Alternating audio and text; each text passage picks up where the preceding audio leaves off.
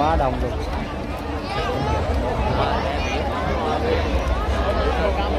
Lai kem tới.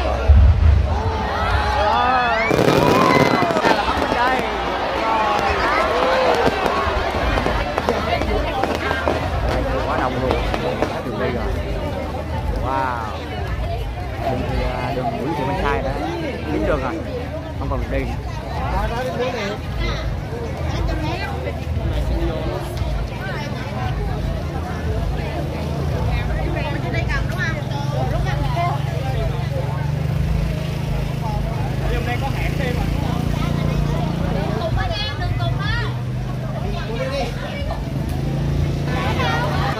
Đây, quá đông luôn. Wow.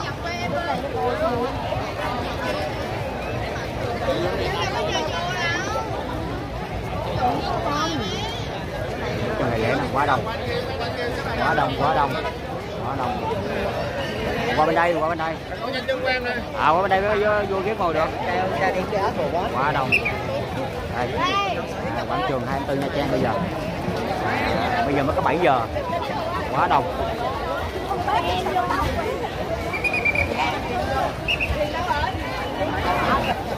Bây giờ đi đường chính không thể nào đi được. Đây, bây giờ phải qua công viên. Đây.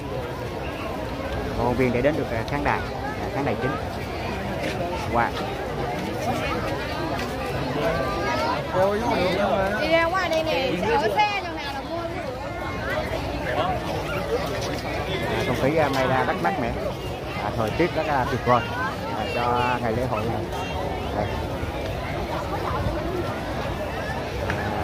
Bốn mặt đường đã quá chặt, không thể nào đi được, bây giờ đi dọc biển đi ra. Đây là chân tháp Trầm Hương.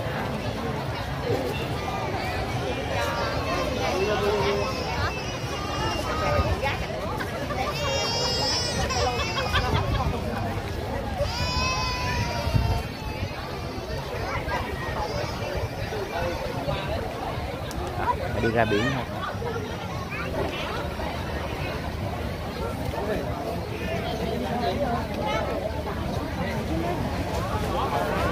Wow, ngoài biển này cũng đâu có kém gì bên trong, quá đông luôn, quá đông. 9 người. Wow. Bên ngoài có một chiếc tàu rất đẹp. Yeah.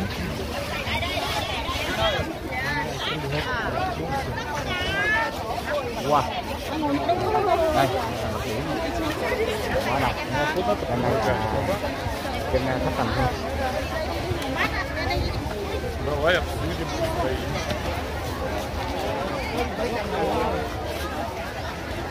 Quá đông. Đây, có một chiếc tàu đã chờ sẵn. Yeah.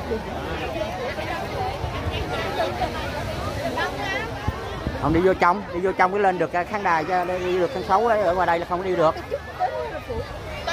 Quá đông luôn ở bãi biển sau Quảng Trường. Xem nó vào đây trong nó khỏe mà vô đây chi vậy? Đây thì mát thoải mái hơn. Vô kia thì nó nóng, vô kia mới coi được. Đây là không có coi được. Ở đây chút là coi bắn pháo bông thì đẹp thôi.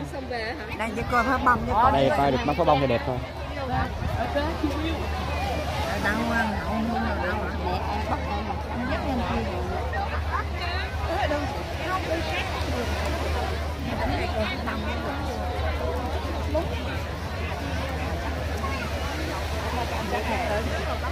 Lên ghế ngồi được mà. Ông lên con được con kêu. Được. Đây, ở dưới biển nè, dưới mặt biển là quá trời. Quá đông luôn và không khí rất mát mẻ. Tuyệt vời. Chị Be được lên sóng nha.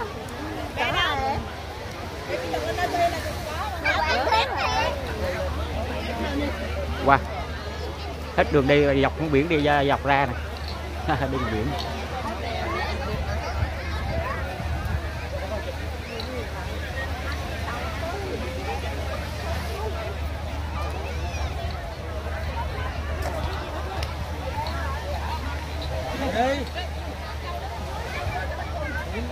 Biển Nha Trang, biển chiều tối có một cái bồn rất là tuyệt vời. Yeah.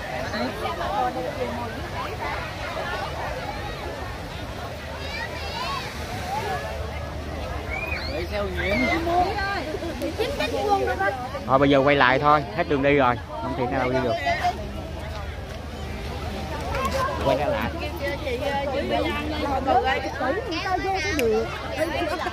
Ra vô. Đi cổng chính mình không đi, mình đi cổng phụ là không được không? Cổng mà nãy mình nói vô. Đi xưa ra đây con đi đâu. Quá đông luôn. Quá đẹp luôn. Đây, bãi biển Nha Trang. Tối ngày 1 tháng 4.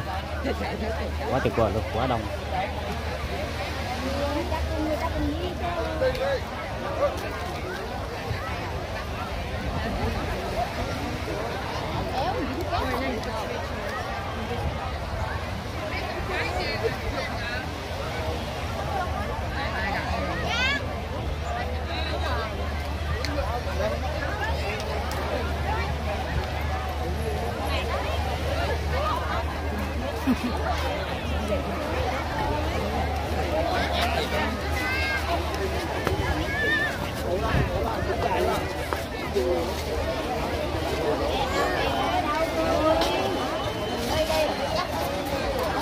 Wow.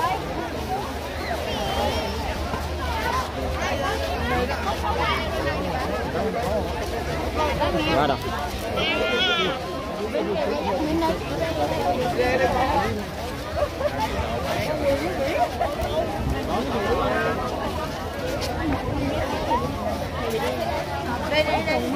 Kín rồi. Lấy tiền.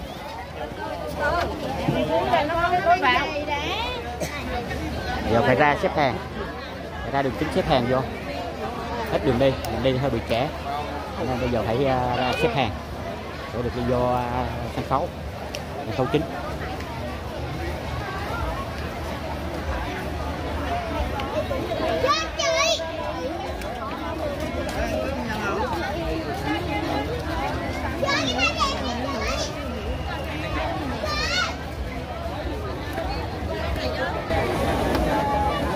Mình đang đứng xếp hàng hả?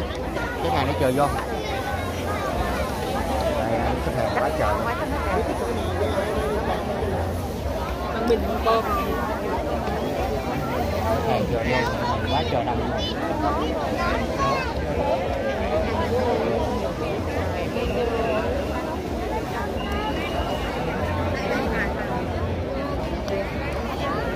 Bây giờ chính đâu rồi? Bây giờ xếp hàng vô. Mở luôn bây giờ đâu có được đâu mà. Đây đứng chờ đây 15 phút rồi chưa thấy gì hết. 15 giờ chiều đây chưa nói gì, mới đến 15 phút thôi. Băng tay.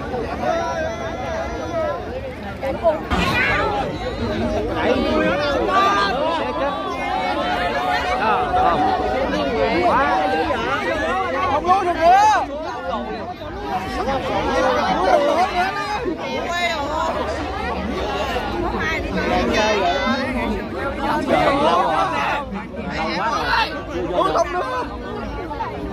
Lần sau này lui rồi gì?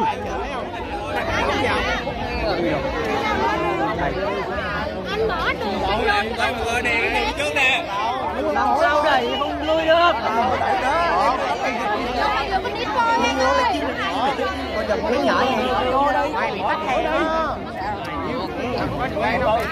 Hàng quá đông luôn, chưa đi được. Rất lâu rồi, chưa qua được.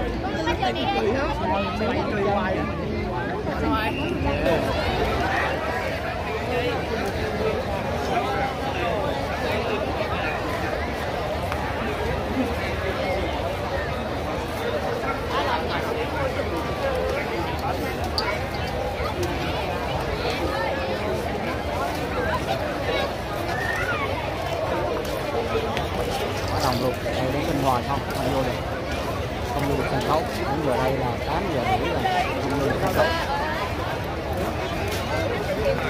Quá đông.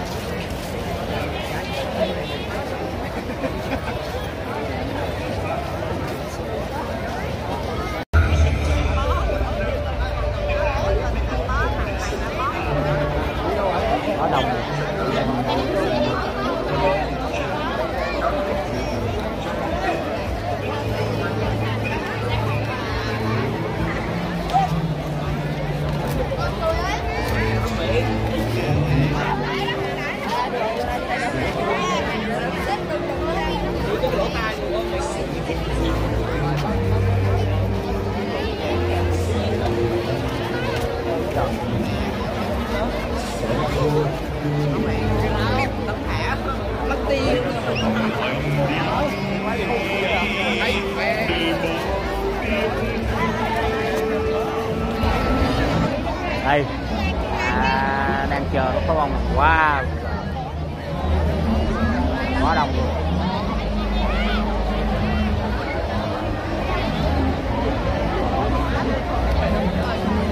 Quá đông. Wow, biển người.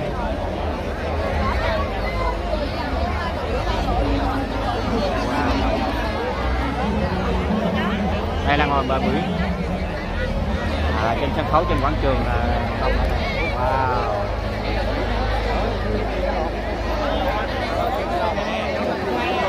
Giết luôn. Wow.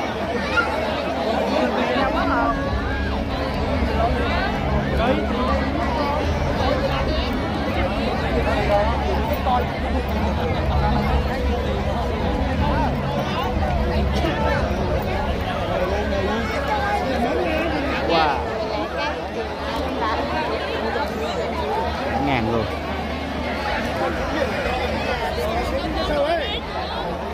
Yeah.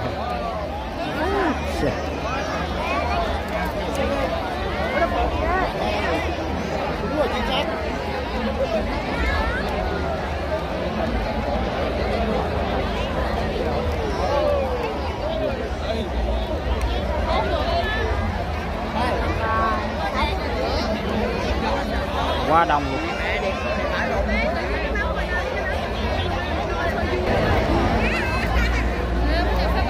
Wow.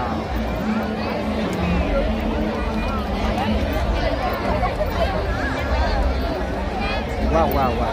Quá đông.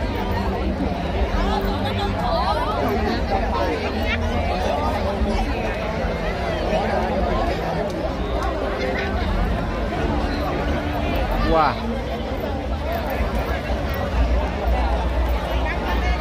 Bây giờ là 9 giờ.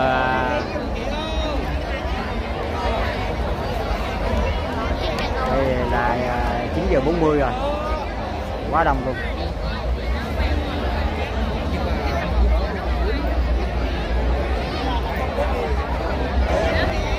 Đang gọi đó là sao anh hay có số bầu? Ngoài ra Sao quay ra được? Cái kia. ai có kho bông. Đang chờ khoảnh khắc tuyệt vời. Wow. Wow. Ngoài mấy người bên kia là có bông bên này không thấy rồi là đi của ông. Bên kia là bên này không thấy đâu. Đây là hướng ra biển này. Có lẽ là có kho bông này đang chờ.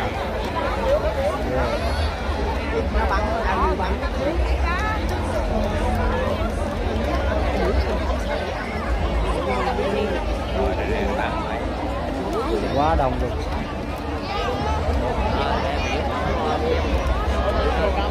Mà là kem tới.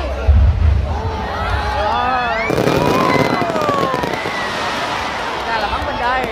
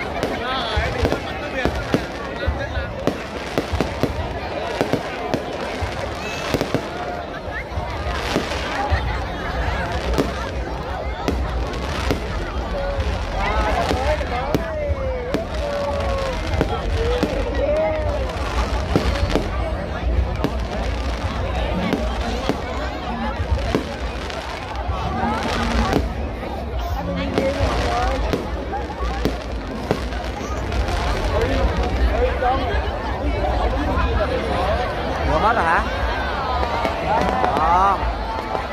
Gì đó?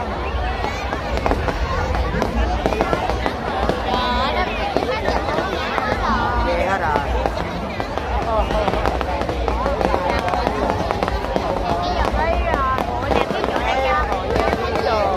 gọi đó thì người ta nước bên đây còn trước bán bên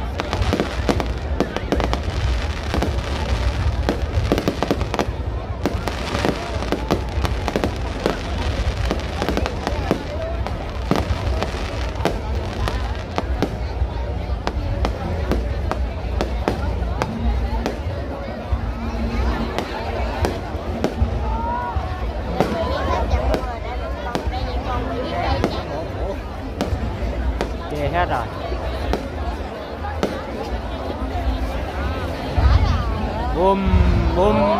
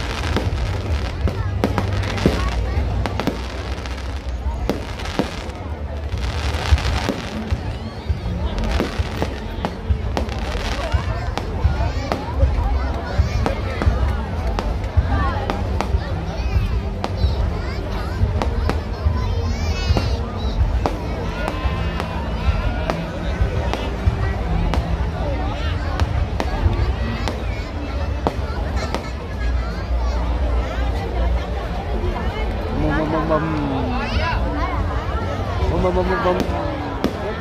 Tiếp tục đó. Đó. Rất mà đẹp nhất. Bum. tiếp nữa.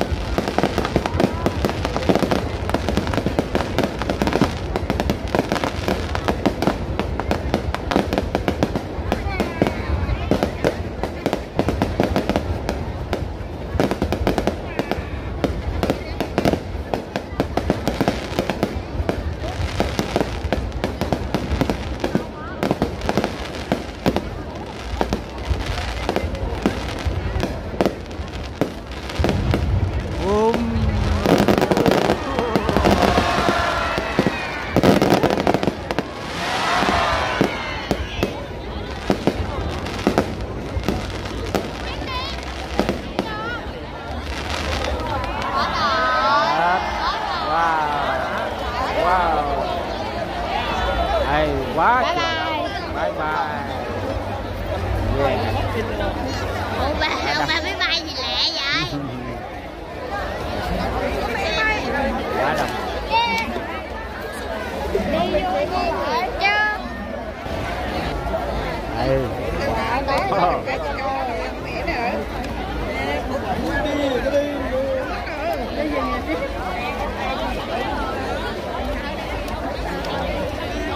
Quá trời. Ủa mà nãy mình đúng bên kia nó chỉ mất cái cây thôi đâu.